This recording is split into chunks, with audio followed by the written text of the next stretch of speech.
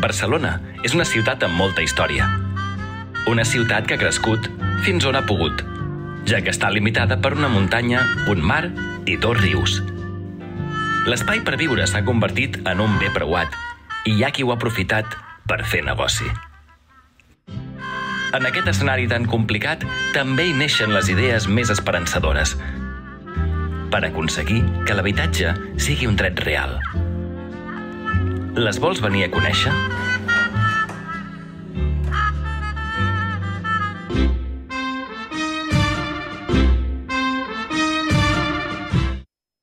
How is everybody doing? I hope you've enjoyed today's workshops and also yesterday's field trips and the dinner.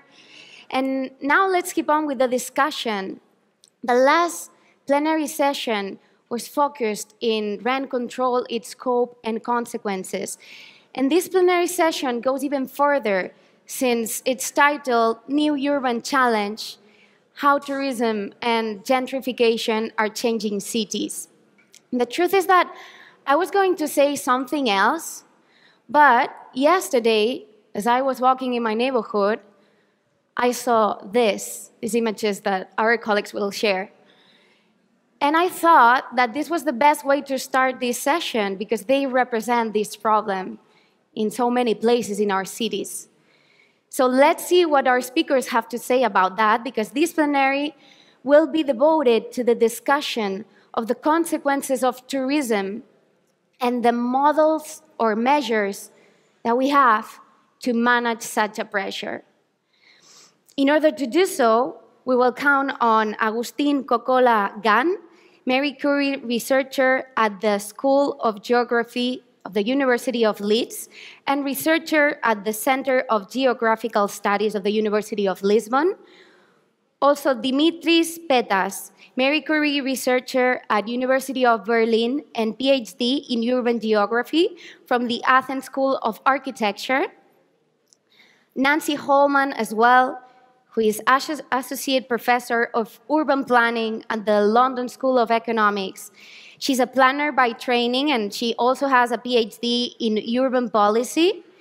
And the session will be moderated by Montse Pareja-Eastaway, who all of you know, of course.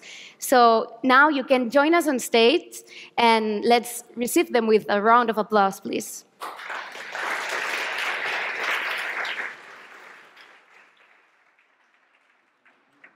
Gracias.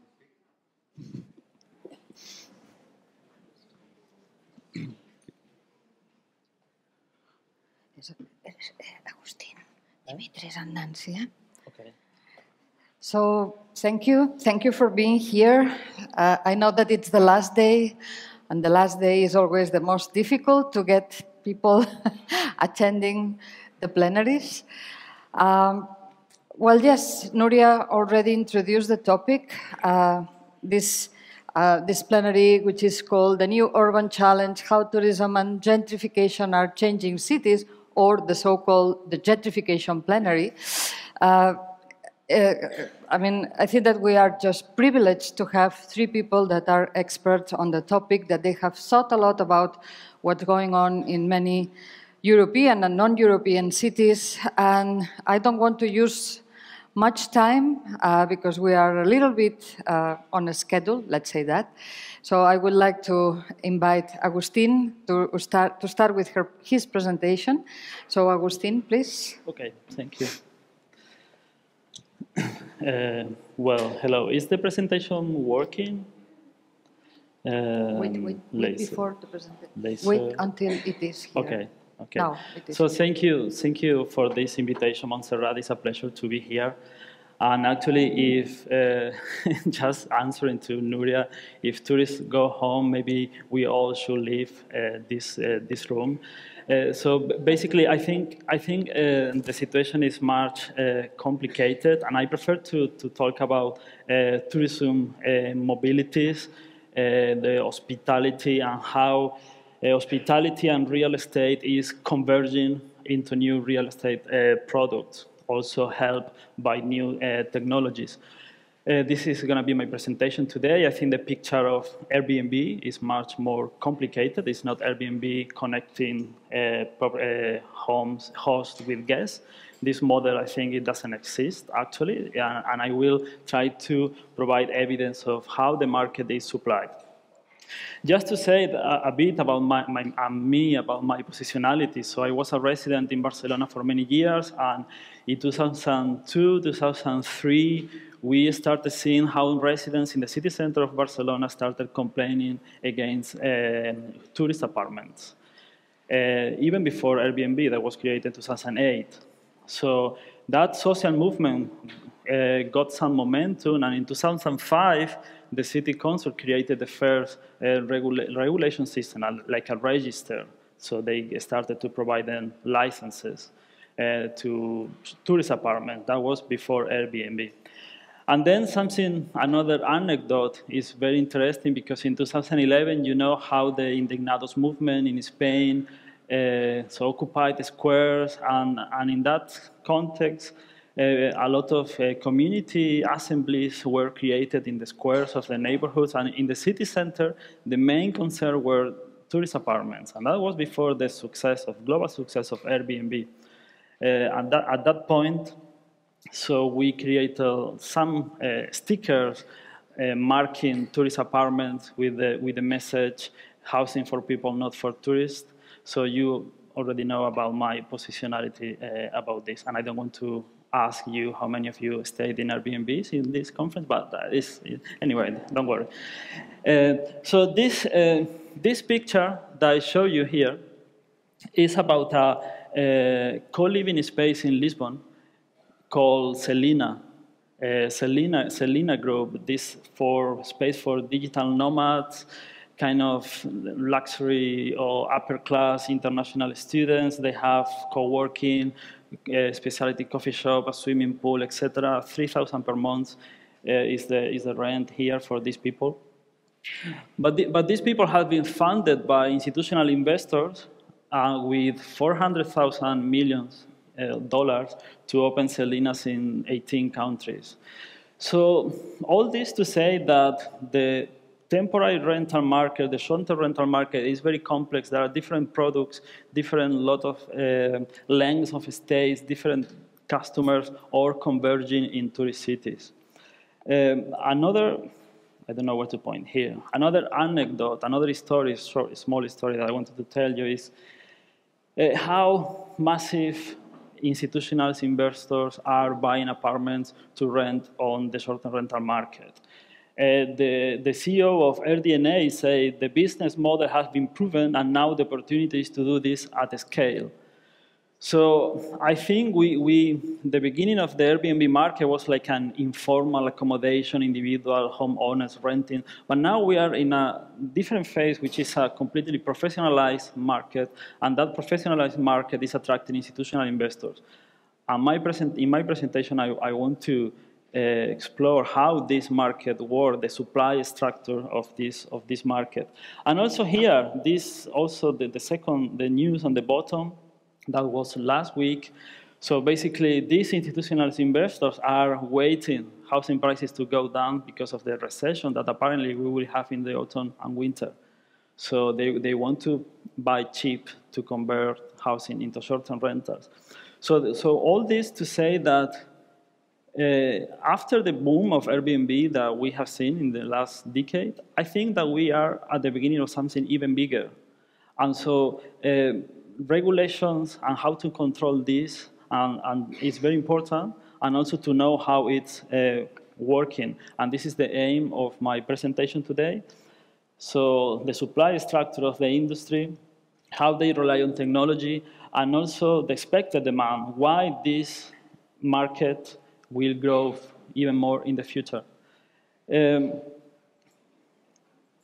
okay. So this scheme, this structure of the market, it doesn't work. Maybe it worked in the past, but this changes as the market professionalizes. And for me, this is a very interesting data from a paper that is coming from Kansoyan and Julian Short. This is showing. I don't know. The laser is not working apparently. It's not working. Okay. On the top right, you have listings, number of listings. And you see that the bigger number of listings is very casual or casual listings. But at the bottom, you have revenues. And the casual listing and very casual listing, the revenues are basically very marginal. So the home sharers or the people that occasionally list their homes is very marginal in terms of revenues in this business. And so all the profits, which is on the right column, all the profits are making but very frequently rented apartments. So the full, all the supply, which is all the time available on Airbnb.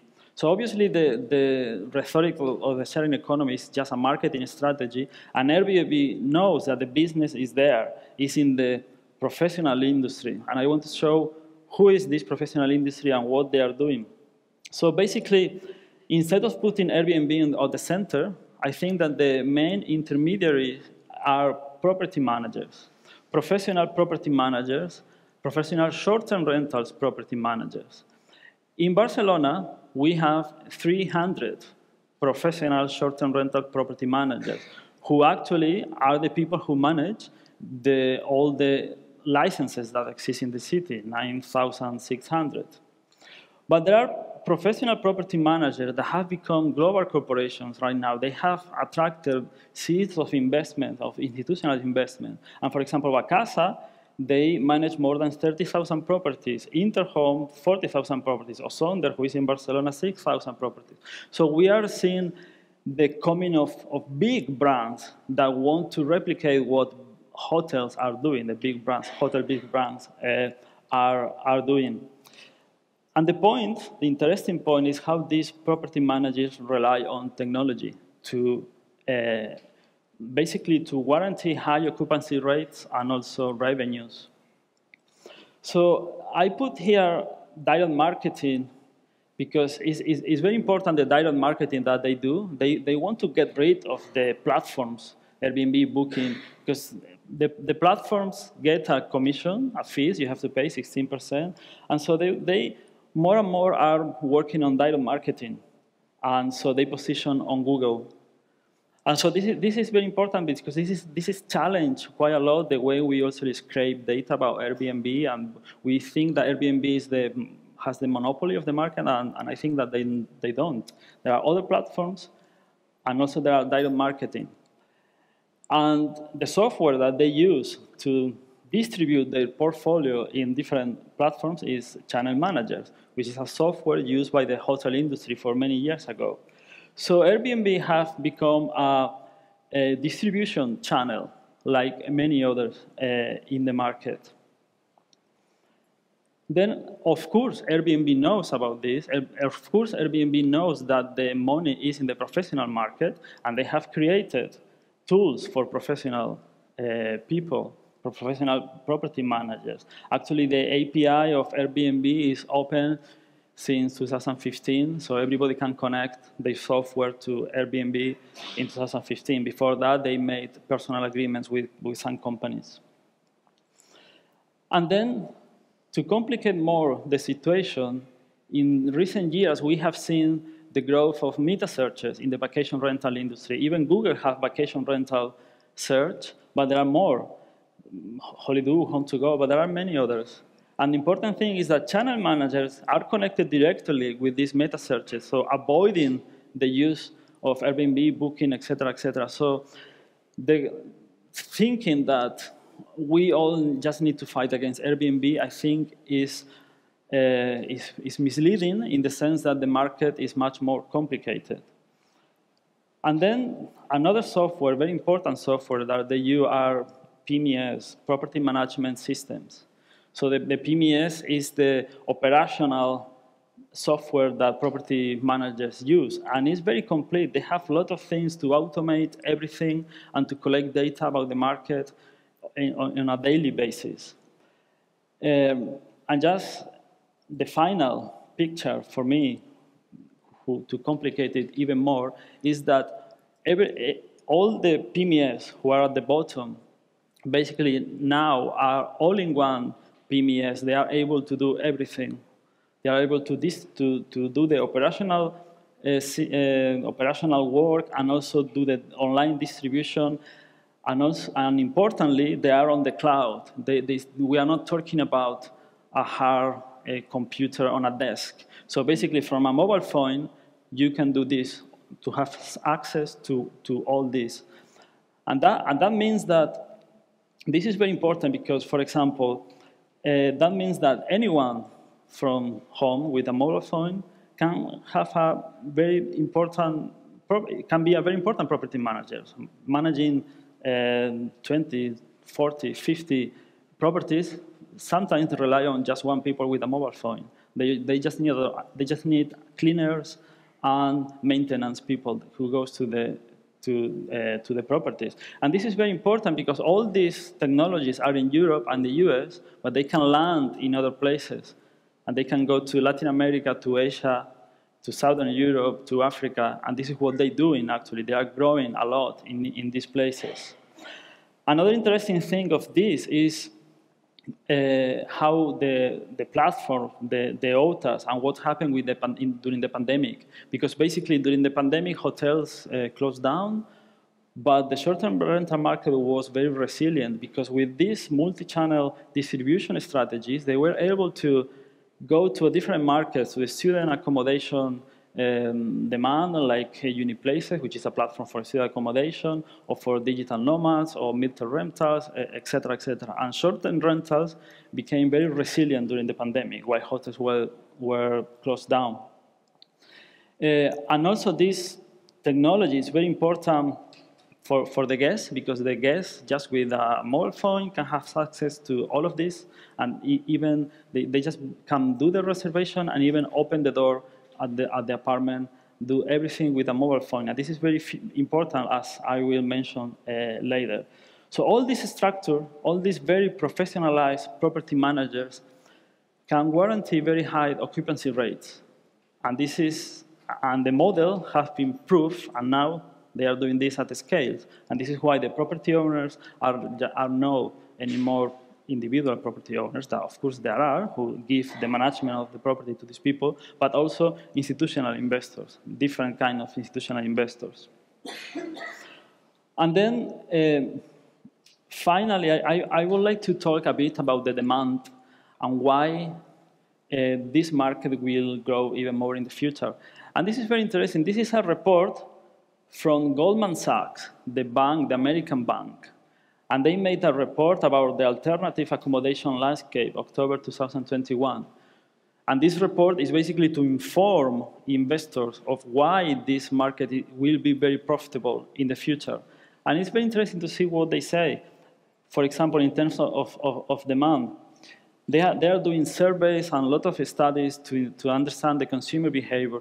And they're saying that, for example, 2005, only 5% of American travelers will use short-term rentals.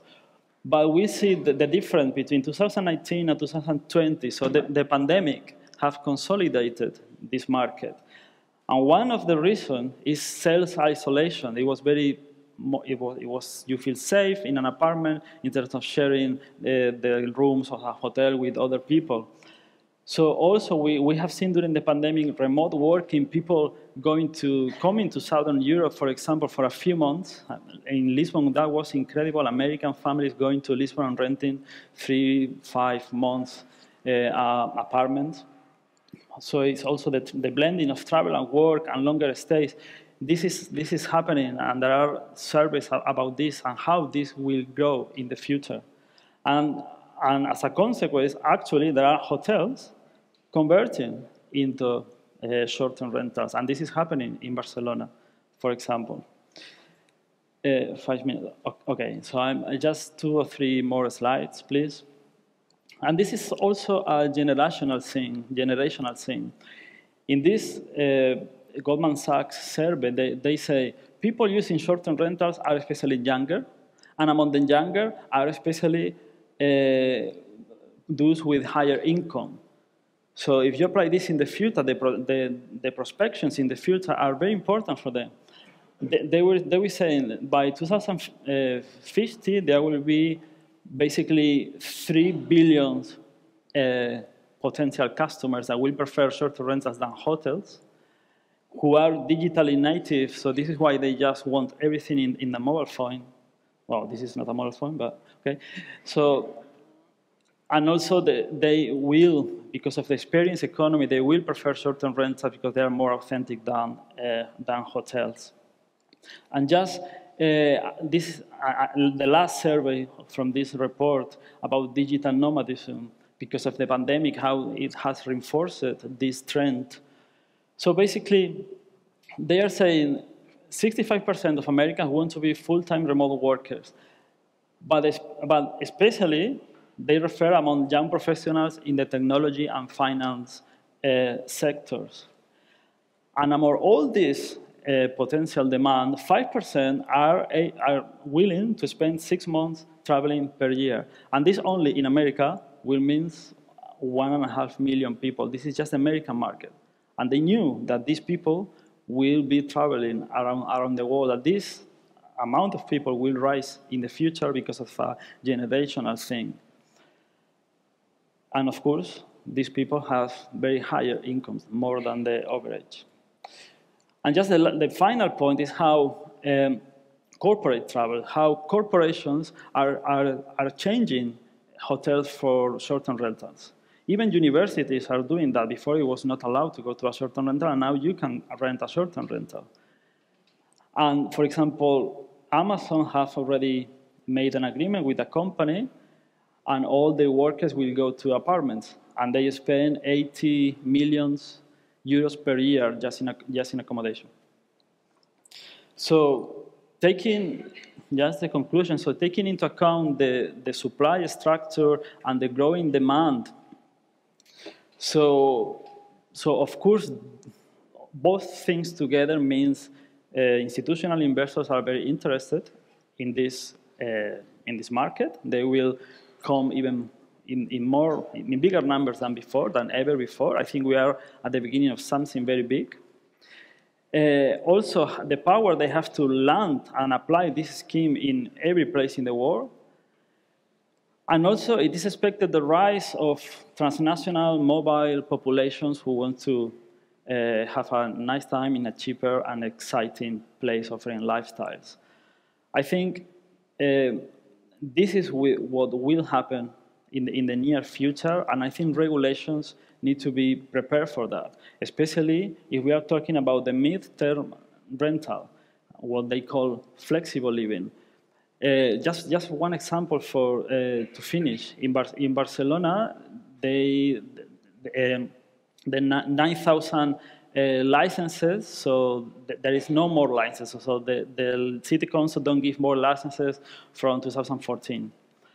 But a license means that you need to rent that apartment for 30 days or less. But if you rent an apartment for 2 months, so you bypass the regulation. And investors are very aware of this. And institutional investors, all the operation that I have seen in the last year in Barcelona is for mid-term rentals. And in fact, there are property managers that only focus on mid-term rentals. And this market will grow in the future. Another example is the student accommodation.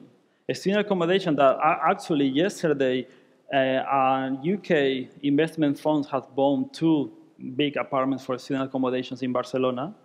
They rent to students in the winter, but they rent on Airbnb and Booking.com in the summer. So there are different products that are merging, different lengths of stay, and the problem that I see is that regulations are very strict in the sense that doesn't match with the reality of the market, and there I think that we have a huge challenge to do. So thank you. Thank you very much.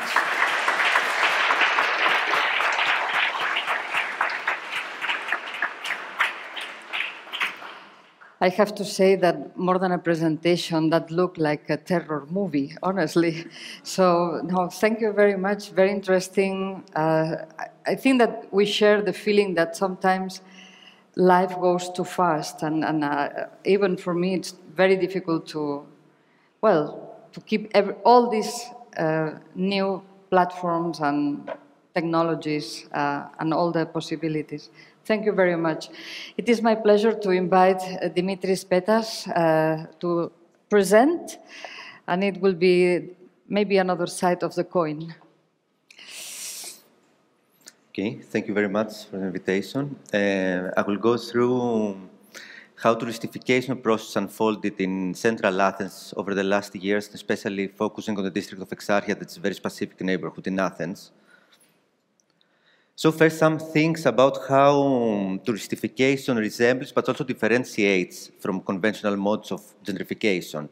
The impact of touristification, as we have seen in literature, in current literature, also accounts for the creation of rent caps and displacement of permanent residents. It causes shifts in land uses and services, also disturbance in the everyday life of residents and this loss of the sense of belonging in a neighborhood, especially through the recodification of local symbolism and history in specific neighborhoods and cities.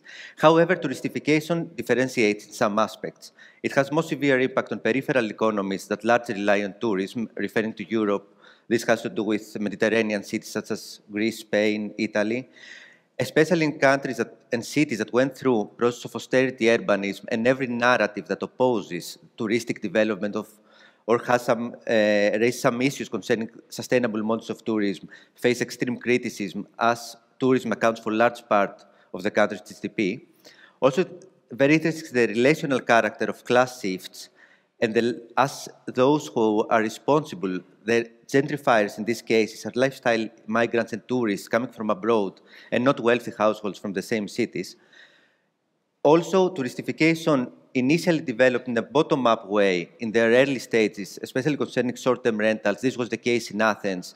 It was middle and low-income households that tried through Airbnb to make a living during the crisis. And also it has a differentiated impact upon local economy and public services, as facilities and public services such as schools, hospitals, or businesses addressed to everyday and regular residents are closing down. So Athens, until very recently, was considered to be a gentrifiable city.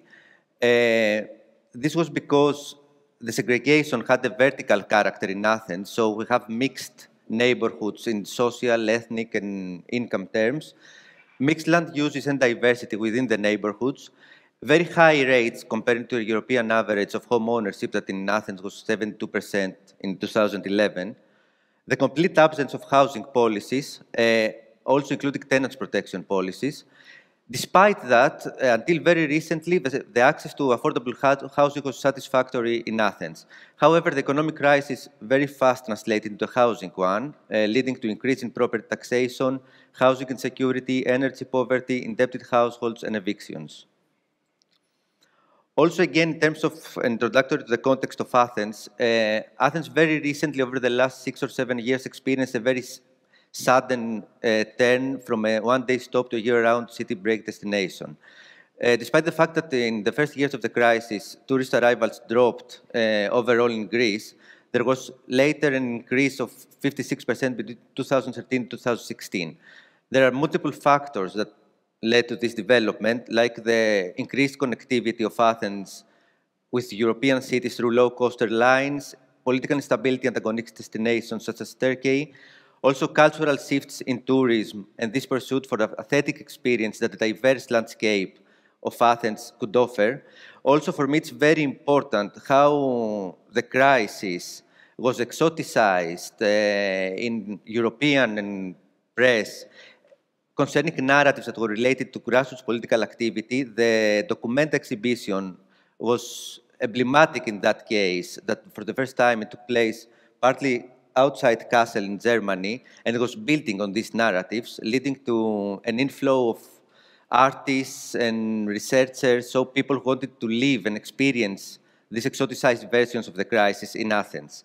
As a result, in 2019, we had 6.3 million visitors, as opposed to 2.5 million in 2012. So I will focus in Exarchia, that's a very specific neighborhood in Athens, that is the epicenter of social and political activity for social movements, social and solidarity economy. It hosts a lot of squads, social venues, political organizations, but also it's a point of reference for creative professionals in Athens.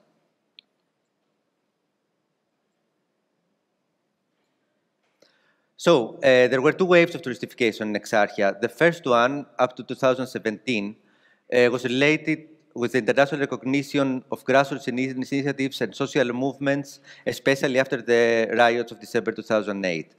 These kind of visitors that initially went to visit Athens comprised of young people that were coming in Exarchia, especially artists, activists, that, as people say there was a cultural proximity. So people who were actually engaged in what the local movements did in the neighborhood.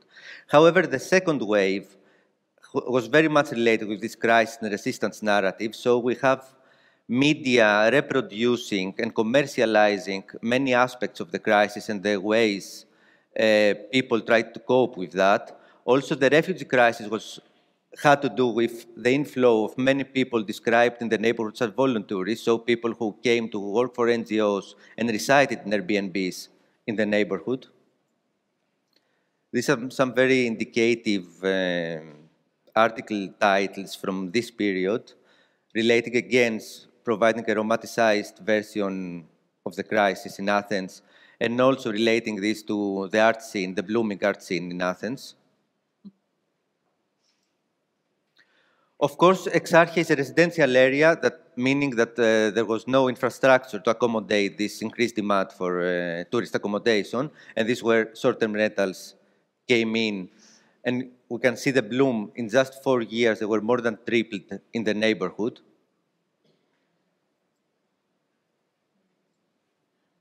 So I will start with the impact on housing. As it was expected, large part of the housing stock moved to the short rental market, initially initiated by people who were struggling with the crisis, the survival cost, and the increased housing cost during the period.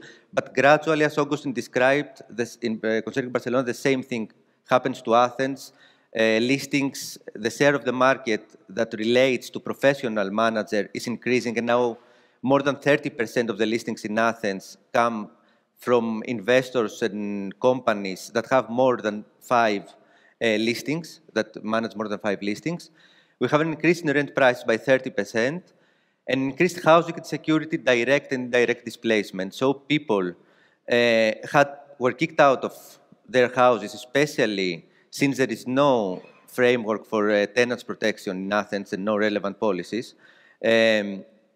Especially concerning the vertical segregation, people who are living in lower floors and basements, usually migrants or really poor people, had to relocate because even though those apartments were not attractive to other people who lived in Athens, since concerning short-term rentals, the location is more important than the characteristics of the apartment, they had some value now and they were turned into Airbnbs.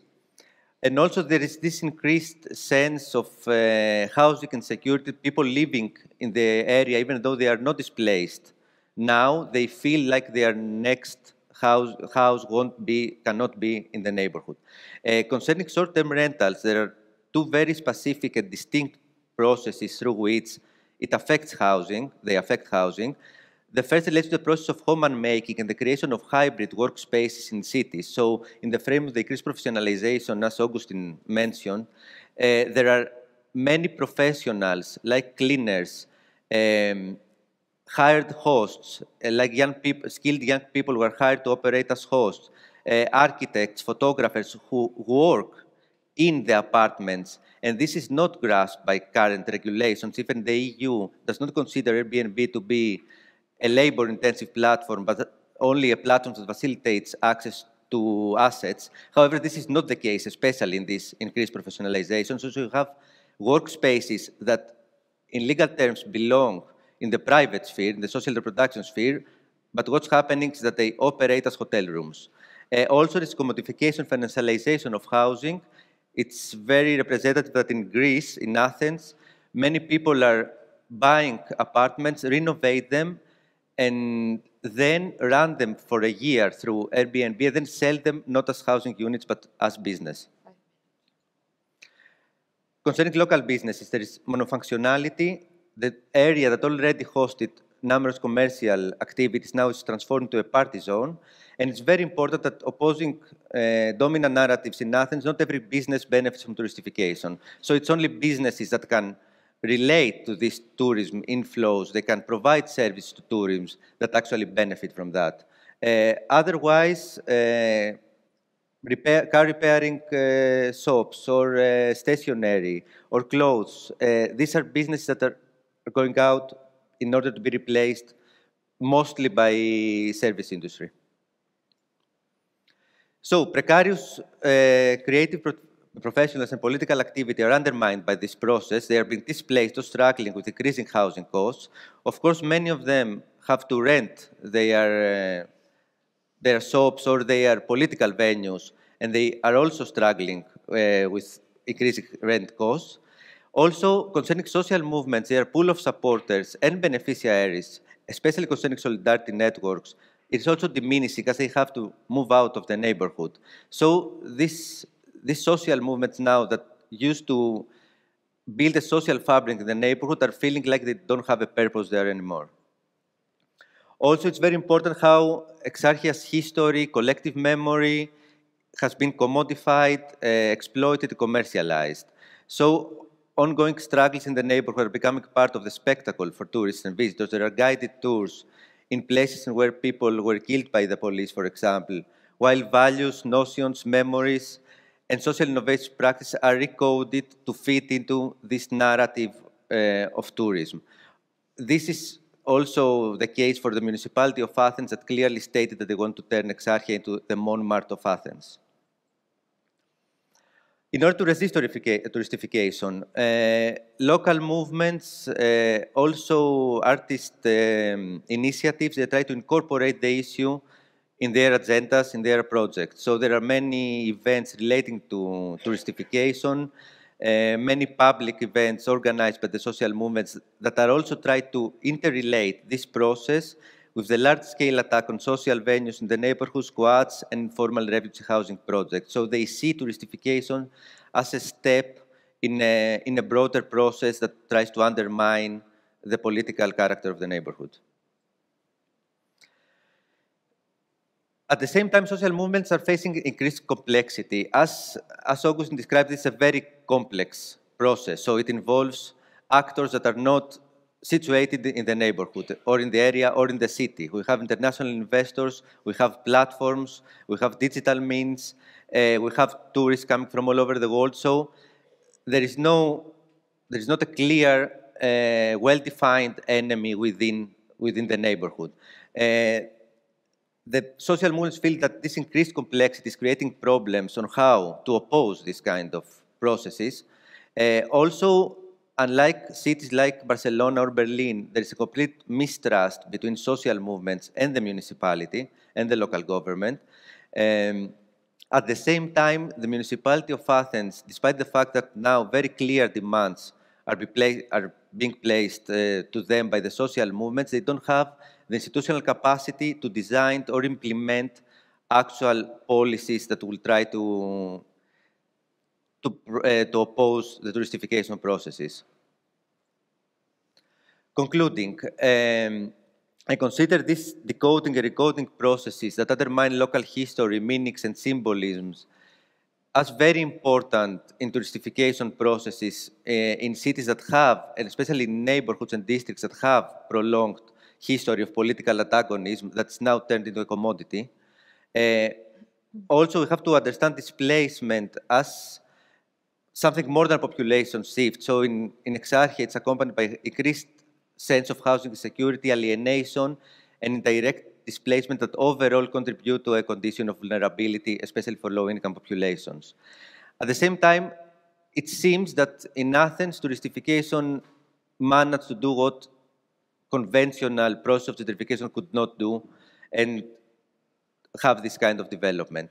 For the future, I will also focus on what was said before about digitalization of labor and digital nomads, because Athens is also going through the same process. We have people from all over the world who come to stay in Athens over the winter in mid-term accommodation, creating bubbles, also consumption bubbles in the center of the city, from which locals are excluded.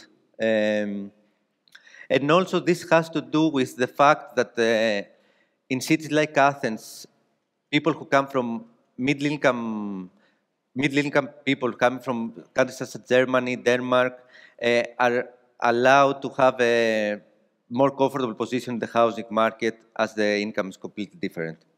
Thank you. Thank you very much. Thank you.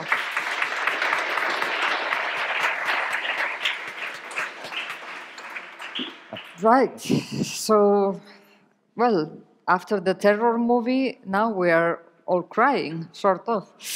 Thank you, Dimitris, for such an interesting insight from what's going on in Athens, which, despite the differences, I think it's quite similar to what might be happening in cities like Barcelona or Berlin or other popular cities for tourists. So now we are moving to our third presenter, Nancy Holmes from the London School of Economics. Nancy, whenever you want. Thank you. Does this thing work? Yeah. As well? Perfectly well. Perfectly. So I can move around if I need to. You can go in middle of the stage. Yes, I'll try not to walk off the edge. Please. All right. So I'd like to talk a little bit differently today. Perhaps slightly differently than what people have talked about before. I'm a planner by background, and I tend to look at this stuff through kind of the idea of regulation and how regulation shapes place, and also how it makes a relationship between planners and residents. And I think that's kind of an important thing to do. And for a lot of you who will know, England is full of rhetoric at the moment, so I thought we would start with a quote by our potentially new Prime Minister, Liz Truss, who made it in 2018, who said Airbnb landlords are freedom fighters. So just to give you a context of my daily hell, there you go. So I'm going to talk a little bit about the impacts of Airbnb or short-term letting in London, and talk a little bit about gentrification with kind of a question mark there. Then regulation, planners, residents, and impacts. A little bit of the misfortune of a centralized state, which I think is the big message that I want to get across here. And then kind of if I'm trying to be positive, so what next? My students always say I'm not positive. I try. I really do try, but I'm old, and now I'm cynical. So if we just start off with looking at the numbers in London, and like everybody else, this is from inside Airbnb. This is London at the moment. This is during pandemic numbers, so this is not pre-pandemic, and it's not where post-pandemic is going. But you see around 66,000 homes being rented. 58% of those are entire homes, and 44% of the houses that are being rented are houses in people with multiple ownership of those houses. So people can have dozens, hundreds that they're renting out on the platform.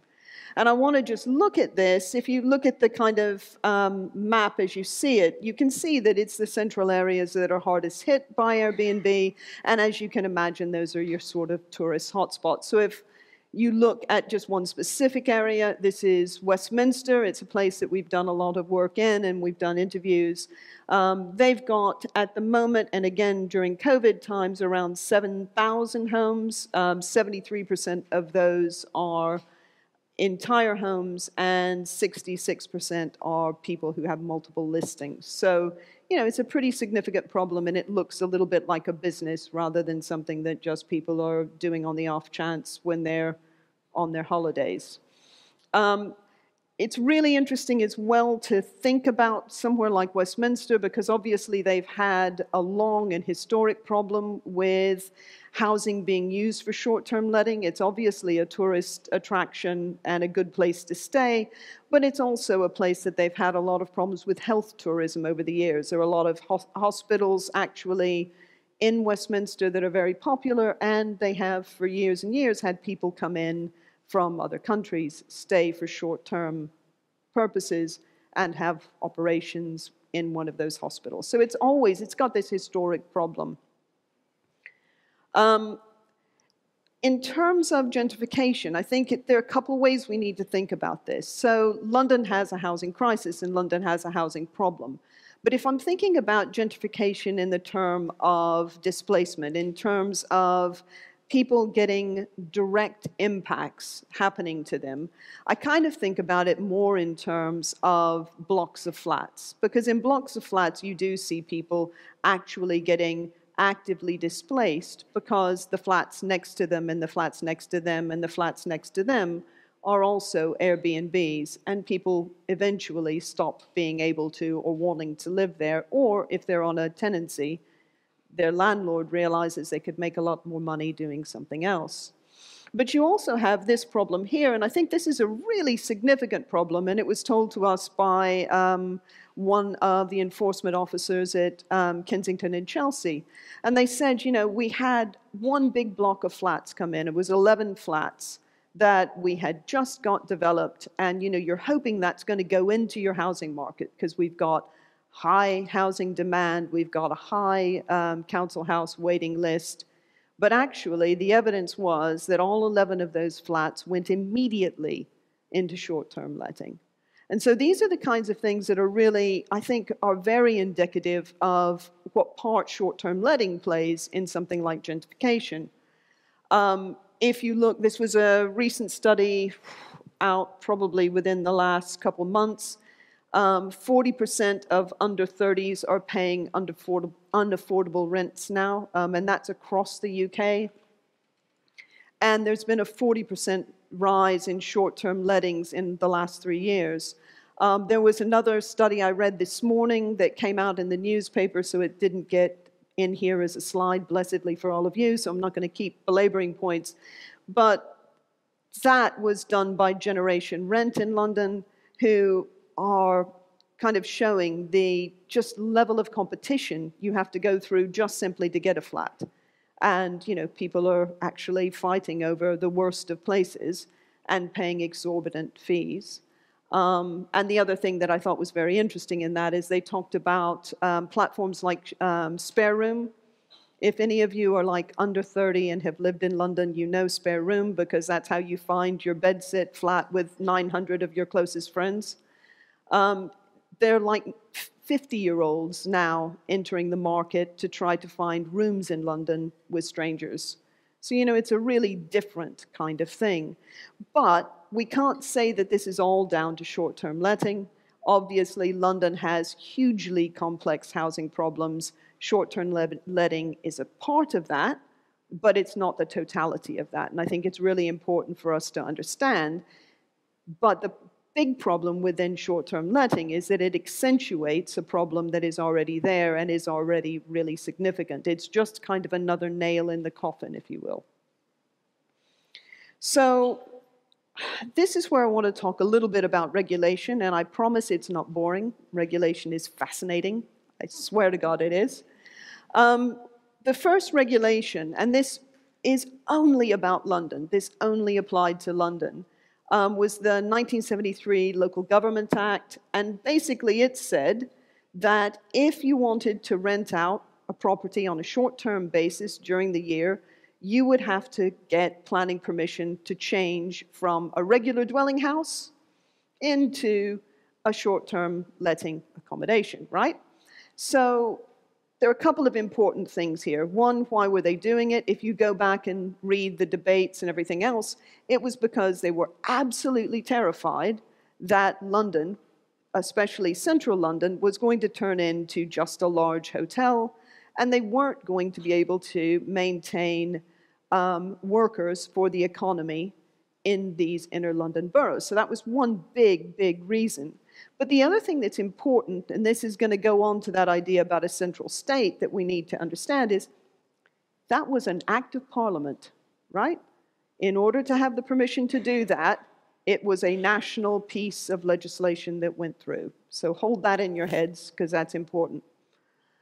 Then we have kind of what I would call the regulatory illusion. So in 2015, when the government decided to do a bonfire of red tape and get rid of needless regulation because we all need to embrace the market, yada, yada, yada, we got a new kind of thing that looks like a regulation if you read it.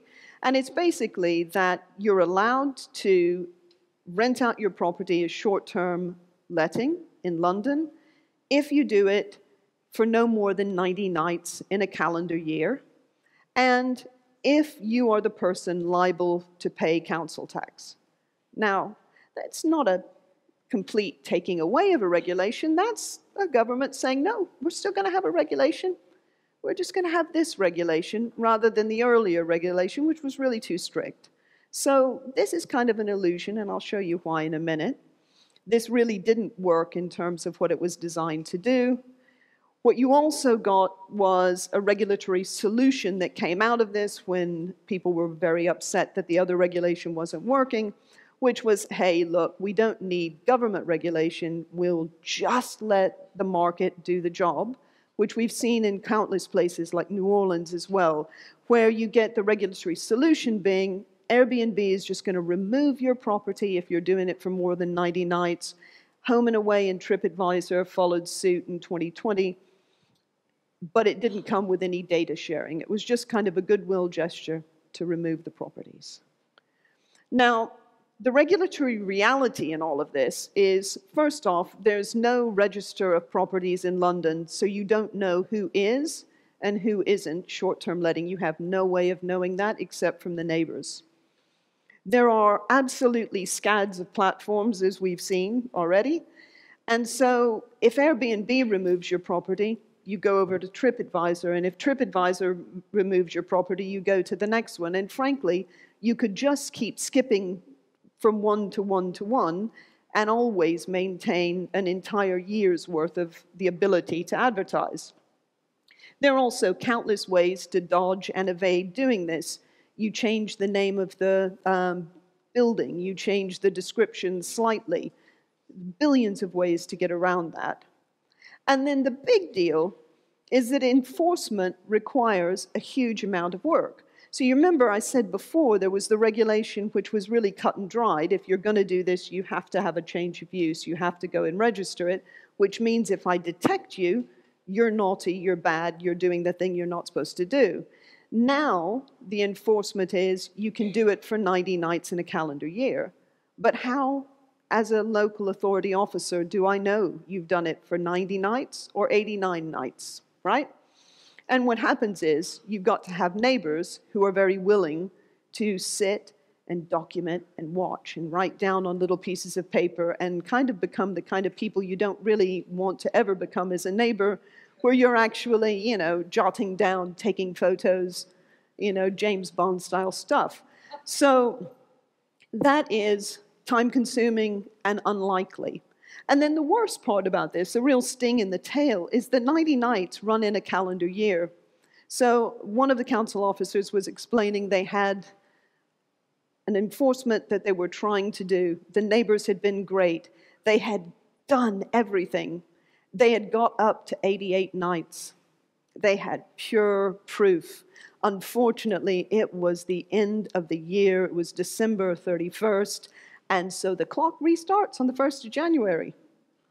And so you literally can just live next to somebody doing that for, you know, just so many nights and just so many nights. And that in that calendar year, you just get a huge problem. So the regulatory reality is that it doesn't actually work.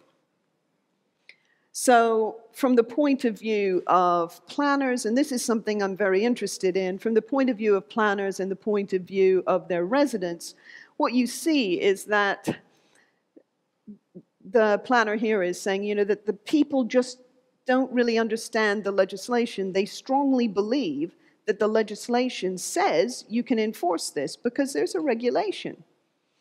But they just don't understand that it's impossible to police, and it's just not going to happen, even when, in places like Westminster, they've hired, I think it was 6 new officers just to work on this alone.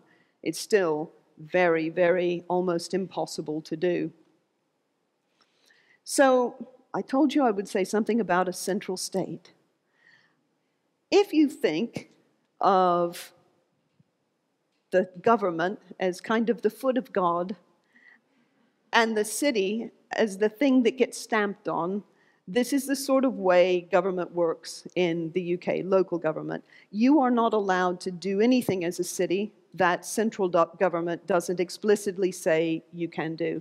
Hence, as I told you before, the Local Government Act, which gave London the permission to regulate short-term letting, was an act of Parliament. So once that's gone, you can't just go back as a city and say, hey, actually, you know what, we liked it before better. So we're just going to keep doing that. Are you good with that? Because central government always trumps. And if they take that power away, you no longer have that power. So 5 minutes, I'm good. Max, no, some problem. I can do it in 4. So how do people push back against this? Well, one of the planners was saying, you know, it's really, at the end of the day, it's going to have to be a governmental thing. We're going to have to figure it out via that. The Greater London Authority would like to be involved, but who knows how much power they're going to have, and that's another thing that has to be negotiated. And it's wonderful to be able to look to Europe and see what other cities are doing and say maybe London should do this, but it's always going to be as a matter of lobbying. It's never going to be as a matter of doing unless you have that permission to do it. So the kinds of things that we can do, politics is the first. The most likely way of getting a handle back on short-term letting in London or in the UK or England specifically is through political action. We basically need to have a new Act of Parliament that re-regulates this in a more sensible way. There is a lot of support for this. There's a Labour MP from Westminster called Karen Buck. She has now twice suggested that we have regulations around this and has proposed a bill in Parliament and has twice been shot down. But she's trying. And the government has just in June released a new call for evidence on short-term letting. If any of you are researchers in short-term letting, and especially if you're English and you would like to write evidence and you would say the kinds of things I'd want you to, please do take a look at that. But there is a call for evidence at the moment.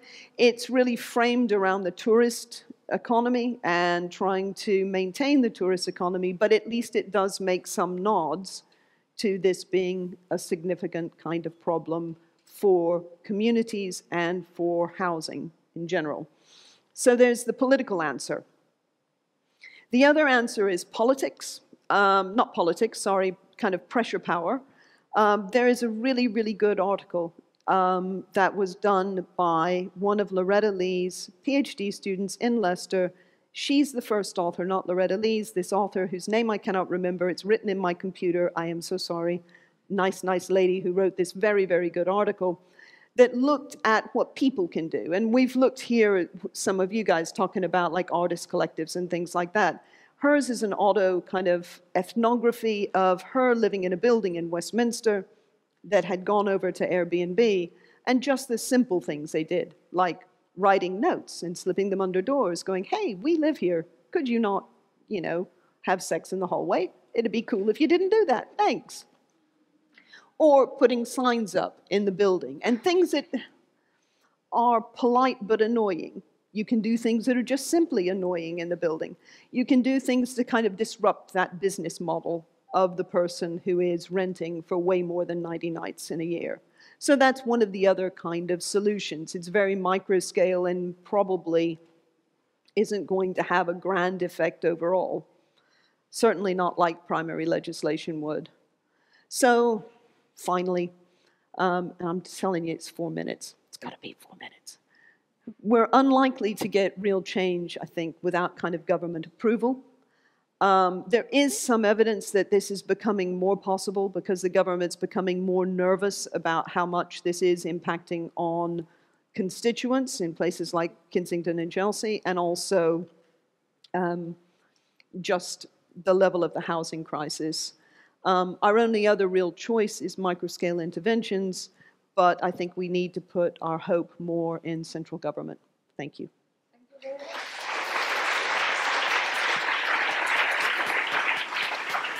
Perfect. So, oh my God, very interesting presentation. Wonderful pictures, by the way. Thank you. Right, after listening to the three of you, and they do have questions that I thought about before, I think that I might summarize my first question, and please, audience, think about yours, because I'm sure that there will be lots of questions. Do we have the microphone ready? But I would like to, the three of you mention policy, politics, regulatory power, well, from different perspectives, no? So my question would be, right, so gentrification happens, touristification or tourism might be one of the reasons. We are witnessing an increase of technology. I don't know how to say that, but promoting or supporting, that's the word, supporting the extension of this kind of short-term lettings. So what, in your opinion, what would you say about politics or about policy or what should be done? Because we didn't pay much attention in the three presentations. Sort of we were stating facts. Maybe you, Nancy, went a little bit more in depth into that, but what can we do? I mean, what would you tell politicians, those that are responsible for the local well-being in general, for tourists and for neighbors? Okay, yeah. Can I say? Agustin, it's working? you can start, yes, of course. Now it's working. So such a complicated question you do. I think, well, first of all, there are different levels here. This is not just housing market, because if we talk about touristification or gentrification, we also need to consider public space and retail spaces, etc. There are a lot of things going on at the same time. But what I feel is that what happened in many cities is that they try to put a cap, like stop giving licenses when it was too late. And that happened in Barcelona, in Lisbon, and in many other places. And when you reach that level, to go down in the intensity of the business is impossible, because, I mean, expropriation or closing down businesses is basically, you can't do it. Mm-hmm. Or if the government wants to buy this business, I mean, they don't have budget to do that. So the first conclusion for me is to do it before. This is very important. And why is very important? Because this market, it will grow in other places. I mean, for example, if we think in Spain and Portugal, who are the markets that I know better, doing interviews with investors and property managers, they told me, well, Barcelona is already overpacked. So, it's very difficult to grow there because there are strict regulations. Yeah. Mm-hmm. Madrid also, there are a lot of supply, but now the new opportunities are in Valencia, Malaga, Bilbao, San Sebastián, Santiago, Sevilla. And those people, what will happen is, yes, more business, more growth, and then we'll again put regulations when it's too late. Yeah, so I mean, I think in Barcelona is very complicated, if not impossible, but at least we can learn from here to other places. Okay, good. Dimitris, anything to add? In Athens, I didn't mention there is no regulation actually concerning Airbnb or short-term rentals. There is just taxation as if the properties are part of the conventional rental market. I think it's important that Airbnb and short-term rentals do not are not responsible for, we're not accused for the overall housing problems that exist in Athens, because there are no housing policies, there are no tenants protection framework. So I think it is important that alongside with regulating Airbnb and short-term rentals is to create a more resilient housing landscape that also offers solutions outside the market. That in Athens this is not the case. We don't have social housing, we do not have any modes of cooperative housing, so there are no alternatives outside the market that renders this housing market more vulnerable to this kind of pressures from short-term rentals and Airbnb. Concerning short-term rentals specific, I think it's important to stop this increased professionalization, because we're seeing this happening in Greece, in Spain. So in Athens also 85% of the listings concern whole apartments. And as I said before, like more than 30% of the listings belong to big companies and investors. So I have to recognize the fact that during the crisis, Airbnb helped initially some families to survive. So I think it doesn't have to be horizontal. You have to allow some people maybe to make a living, but at the same time prevent this from becoming very, very attractive for investor funds and big companies. Good. Nancy, do you want to add something? No, I think, I mean, to be very honest, roughly what I said before, I think the context matters greatly because it does matter your political system, what you can and cannot do.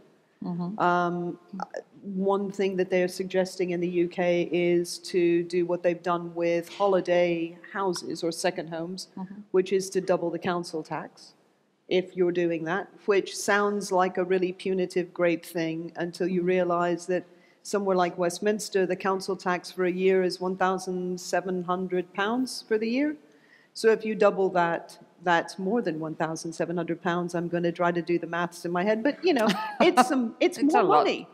But it's not the same amount of money that you would be making on that Airbnb property. So if you double my council tax, that isn't going to eat into my profits very much, unless, unlike the properties you were talking about that are rented less, would take those properties and cause a difficulty, but it would do almost nothing to those properties that are under big agglomerations. Because why do they care if they're paying 3K or, you know, 4, you know, it doesn't matter. If there is any question, please just raise your hand. And otherwise, yes, there is a question. Yeah, there. And there.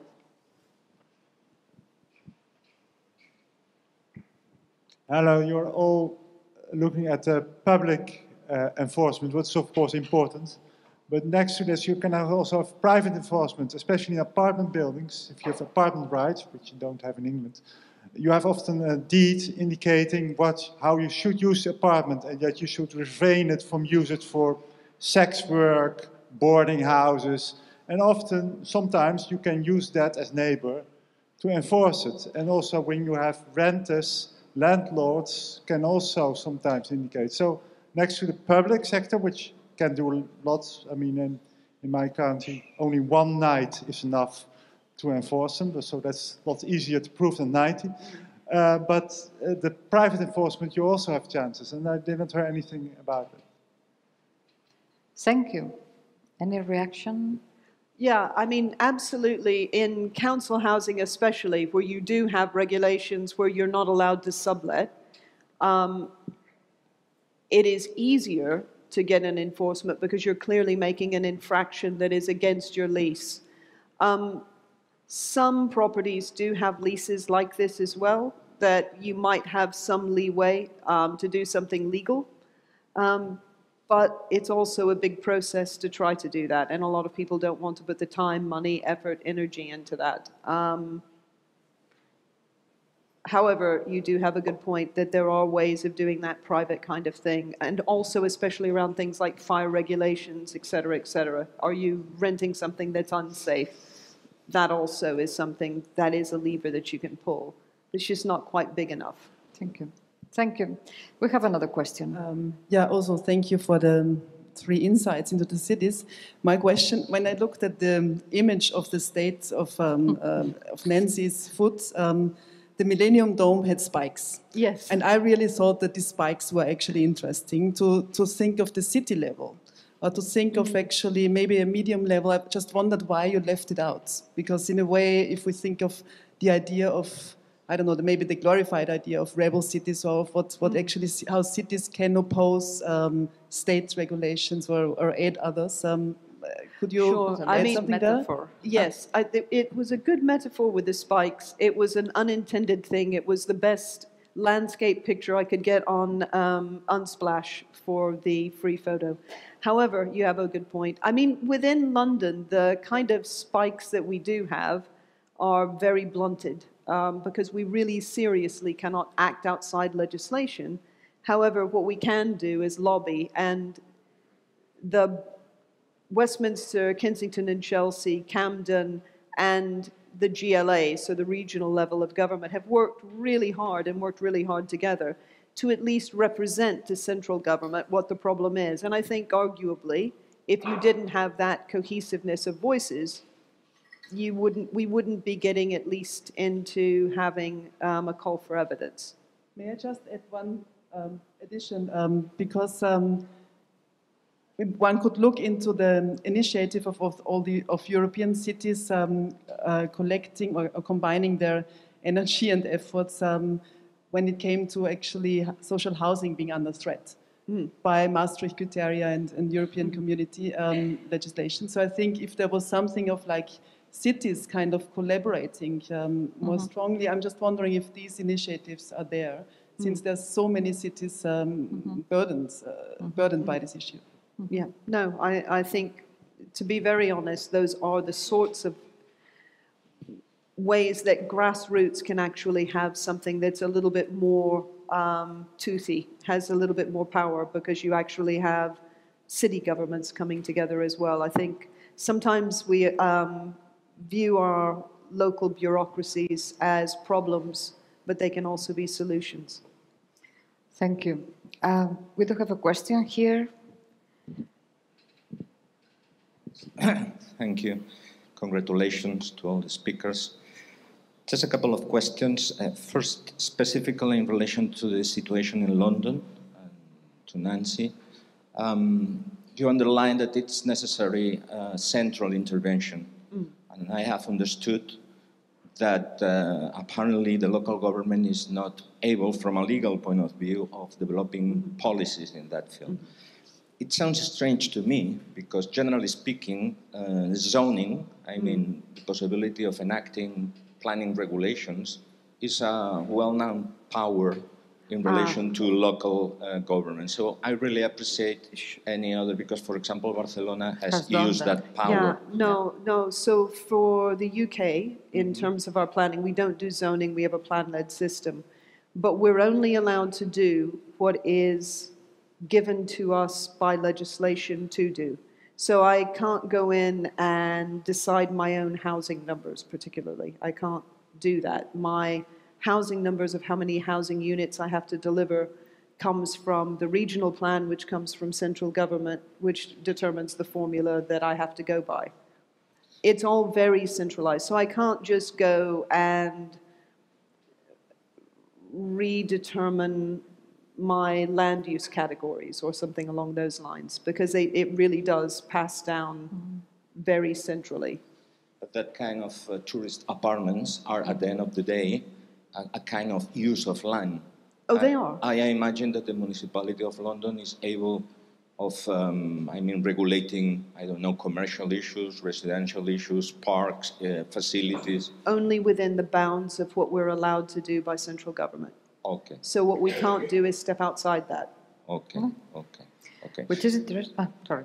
No, and to all of you, but especially to Agustin, in relation to that point, that previous licenses or permits or the previous situation, then there is a regulation, like in Barcelona, and then you can prohibit new tourist apartments, but you say, if I understood it properly, that's not possible to touch previous situations.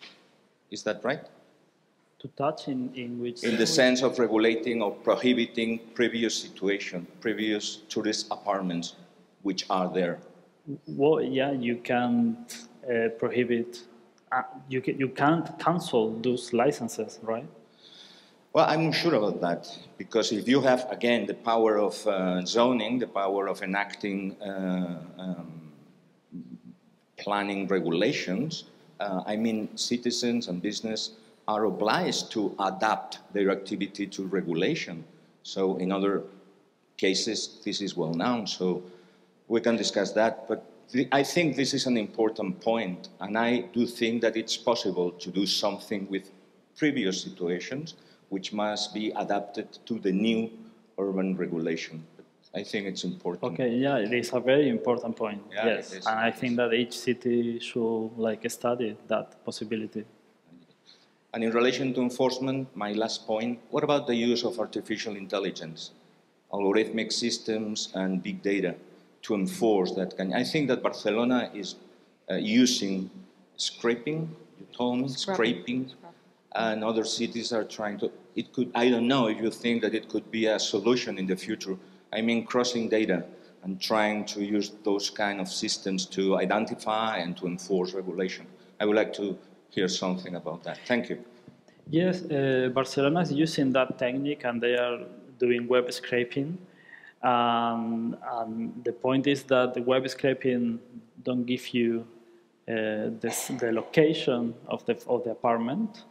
And so you need to compare with different sources and pictures and trying to understand where it exactly is.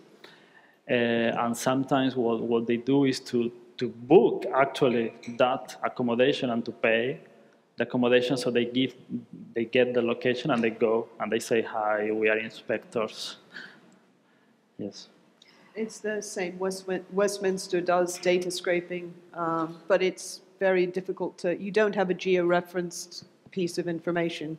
You then are left going, that balcony looks like that balcony. That must be that property, and trying then to drive around and find it. Westminster also has a street team where they go knock on doors, where they have places that they suspect are short-term letting. And in many of those places, if you get beyond the door, you'll see a list of things that the person who's inside the building is meant to say to the person who's inspecting the building. That's interesting. We are running out of time. I don't know if there is anybody which definitely... There is an interesting point that we haven't deeply analyzed, which is the relationship between gentrification, well, we do, but and touristification, if we might say so. I would love to hear more. We don't have time. I know, Barbara, don't look at me that way. So we don't have much time. We don't have time, in fact, but it would be interesting to see, because we were discussing about short-term rentals, and this is one part of the story, but maybe it would be interesting to go further and see what is the impact on gentrification of European cities. But since we have another conference in a year's time, and the topic is urban regeneration, I would suggest that for a plenary we do have a special plenary on gentrification and urban regeneration, maybe. So thank you very much to all of you. We have Nuria now, and we are done. Thank you all so much, Agustin, Dimitris, Nancy, and Montse, for this interesting and challenging plenary on tourism consequences. I think it is important to consider local consequences of tourism, economical, cultural, social, urban, and so on, but also global environmental consequences of tourism because of the huge ecological footprint of tourism due to flights, CO2 emissions. Let's not ignore that. And that brings me to the next topic. This is going to be actually the last plenary session of this year's European Network for Housing Research Conference. And we're going to use it to address one of the most relevant topics today: the debate to achieve sustainable and ecological housing that contributes to combating climate change and carbonization is extremely necessary and important. In fact, housing and buildings in general are a key element for the future of life on the planet. And as an architect, please allow me to share just a few numbers with you. Buildings generate 36% of CO2 emissions, 56% of pollution, and 33% of waste. In Spain, the building sector alone creates 45 million tons of construction and demolition waste every single year. That's the same as we say that each and every single person in Spain generates 1 million tons of construction waste each year without even being aware of that. And most of that waste ends up in illegal landfills with no recycling nor reuse potential. The building sector also consumes a lot. It consumes 50% of raw materials, 50% of energy, and 33% of water. And if we talk about architecture and buildings' environmental footprint, we need to talk about concrete, one of the most commonly used materials worldwide. And I still remember an article in The Guardian, maybe we were about to share it, I don't know if it's going to be able, but we could see there that if concrete were a region, a territory, it would be the world's worst culprit when it comes to CO2 emissions, just after China and the US. So with this data in mind, I think we have to own up to our own responsibilities, especially as architects, urban planners, designers, decision makers, and really work on designing and creating sustainable, efficient, net zero, flexible buildings based on low carbon emission and cradle-to-cradle materials, and also to focus in rehabilitation. Rehabilitation is probably the present and the future of architecture, especially in consolidated, dense European cities, because at the end, the most sustainable thing to do is to expand the life of what already exists.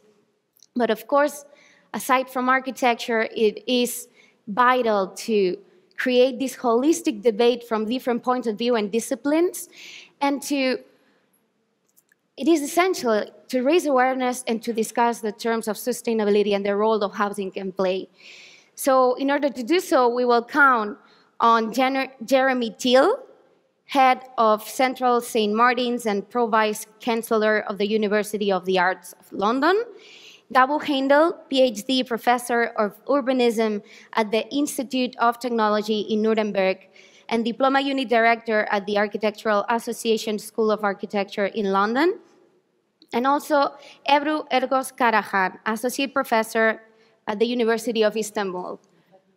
Okay, but no, but before we go, I also have to say this session will be moderated by wonderful Catalina Turcu, who is Associate Professor of Sustainable Built Environment and Academic Director of City Partnership Stockholm at University College of London. And now that I have shared all this information for you, now we can have just a really, really short break, only 5 minutes. Maybe you don't even have to leave the room. So let's be back here in 5 minutes because I'm sure it's going to be of much interest to all of you. Thanks.